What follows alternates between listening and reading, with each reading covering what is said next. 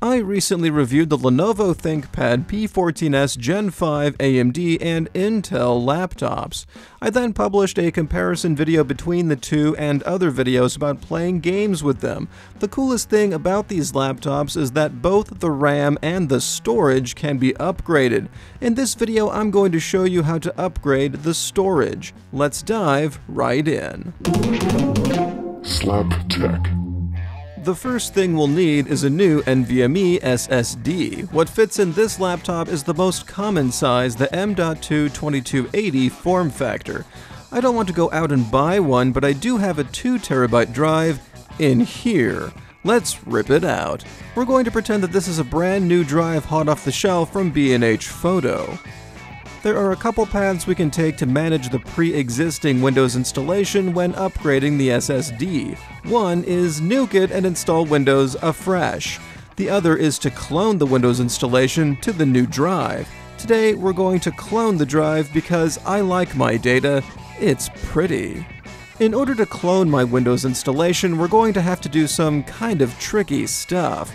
We'll need two things: cloning software and an external NVMe storage drive enclosure. We'll use Disk Genius to clone the drive, which you can get for free. We'll have to make a pretty big compromise that I'll cover later, but for the purpose of today's task, it'll do nicely. For an enclosure, I'm using this $35 shell I got from Best Buy, their Insignia house brand. Links for these two items are in the description. Since this is a volunteer SSD and not a brand new one, we have to perform some extra steps to clear the data, evidence, and partitions. If it's a brand new drive, there shouldn't be any evidence on it to deal with. All we need to do is insert the volunteer drive into the enclosure, plug it in, and format the two partitions that are already on it. Can you tell I've done this before? With both partitions formatted, boot up Disk Genius. Right-click on the enclosure on the left pane and select Delete All Partitions.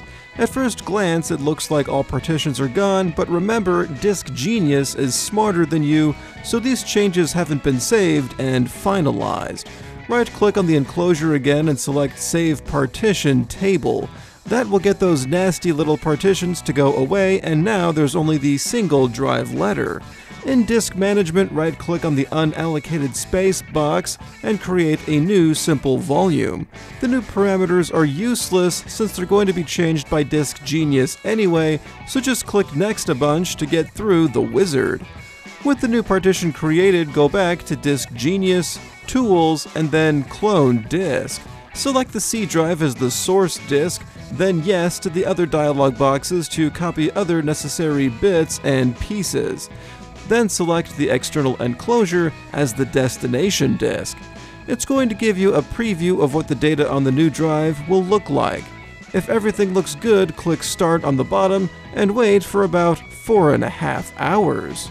With all the formatting, cloning, and waiting done, it's time to crack open this beast of a laptop and play Operation with its insides. First, the battery should be disconnected and the power button pressed until we're tired or bored of pressing the power button, whichever comes first.